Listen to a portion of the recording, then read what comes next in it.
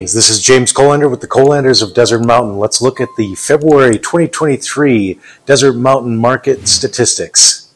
Number of active listings was up 55% from 1 year earlier and down 5% from the previous month. Even so, buyers still enjoyed a greater selection of homes today than they did 1 year ago. As you can see, the median listing price for the month was just over $3 million.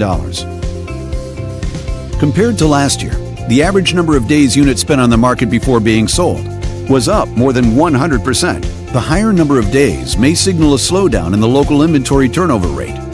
The median sale price was over $4 million. The number of units sold increased 33% year over year and decreased 33% month over month. Higher year over year figures indicate that more buyers have been finding what they're looking for.